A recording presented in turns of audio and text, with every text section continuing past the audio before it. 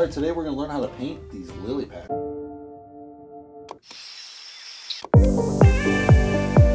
So the question is, who is Vasily Kandinsky?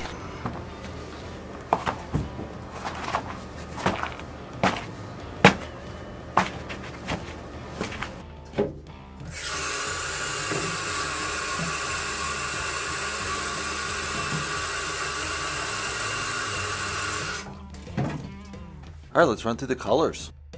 Quin red, pearly orange, Van Dyke brown, Union yellow, primary yellow, Quin blue, primary cyan, phthalo green, titanium white, Mars black.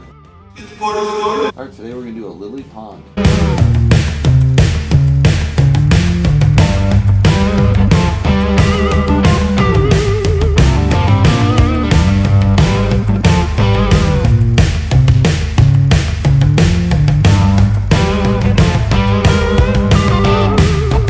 We laid in kind of that original turquoise water. It's kind of, there's more of a glassy look on that, so I got to get that really faded, low intensity blue on there. In some spots, maybe the blue coming in different spots where you show the depth versus the reflection. We got this kind of emerald, this lime green. It's more of a darker green, kind of a warm green, so I got to get that touched in there. Outline the lily pads so they really kind of pop, and do one of these, a couple of these kind of brown, spoiled, kind of dying lily pads as well.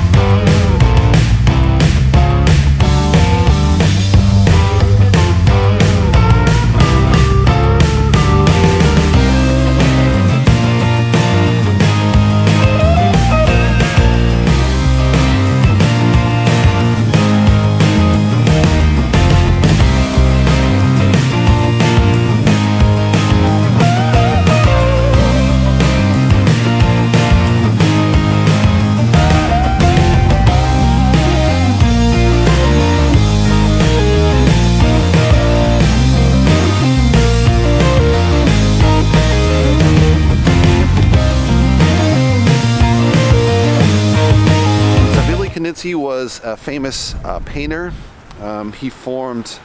He's best probably known for the Blue Rider group, which is painting the Blue Rider. That was in Germany during the Bauhaus years, but he actually started earlier.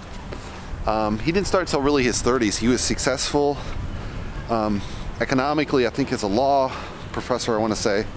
And then he went into art, and then it was really easy for him, so he really loved that. And he was studying, I think he was painting in Germany, and then he went back to Russia. And in Russia, he was kind of taught at the school. He didn't really paint during that time frame. It was the early period of when Lenin kind of took power in 1917, and then into 1920. So only 3 years in. And then in 1922, he was offered a role in Germany. He visited there, and he's like, "Oh, this is where the new art movement is." So he moved there. So luckily, he kind of escaped the grasp of Stalin, because that could have been disastrous. When Stalin came to power, no one left Russia, basically.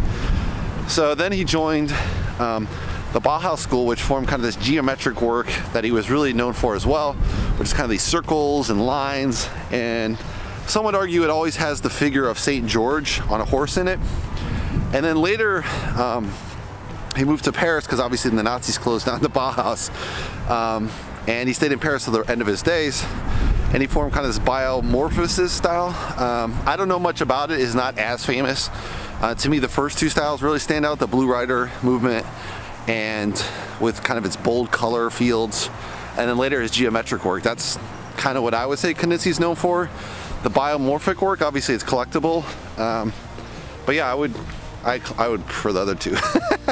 But that's my take on Kandinsky. All right, we just finished. Let's take a closer look. So I really kind of like this color here. It has this green and kind of these dying lily pads, which are purple here, which they're probably closer to brown. So I'm kind of playing back and forth between reality and what they would really look like. And you have some of the flowers. These are purple flowers, but they don't really stand out. You know, maybe I should have switched that up to maybe blossoming and orange, but I kind of wanted to stay true to maybe what it looked like a little bit in the photo. It does have this really nice change of water from kind of a turquoise at the bottom to a really sky blue that's being reflected from the sky, obviously. And then you're having the lily pads kind of reflecting themselves into the water. I think that works from a distance. Up close, it might look, you know, kind of painterly. But I do like the water effects. It is a challenge to paint in the greens that we need and the blues because that's a really drippy color and it just definitely doesn't want to stick. It kind of wears off. You have to let it dry, come back again, paint it, let it dry, come back again. So it is a little bit of a challenge. It works more like kind of an oil color would, which it's more, doesn't dry as fast. In oil, you don't notice it because all the colors don't dry in a week. So you're like, whatever. But in acrylic, you really notice on the blues, like the Queen Blues, Phthalo Green, it's just really drippy colors, and it's such a contrast to the reds, which I have red in here, or the titanium, and dries really fast, or black dries the fastest probably. So if you don't have black in there, it just really kind of is, you know, doesn't dry fast, but you can't add black if it's kind of a mid-tone blue, right? Anyway, I think the composition's good. It's definitely a very challenging environment to paint. I don't know if I'll paint them again, but I just want to kind of take that look on Monet and how he looked at the landscape. He actually built a pond in his backyard and expanded it so it was just gigantic pond. A lot of people don't know that actually the trains ran by there, so he's constantly noise. It wasn't peaceful at all. But in the painting, you don't notice it, right? So that is the main thing. He painted these ponds so he could paint from these huge windows because he couldn't go outdoors as much. So, you know, due to his declining health, he built this huge pond, and that really helped him allow to continue to paint something really long lasting. He painted these huge water lilies, which you can only see in the museum.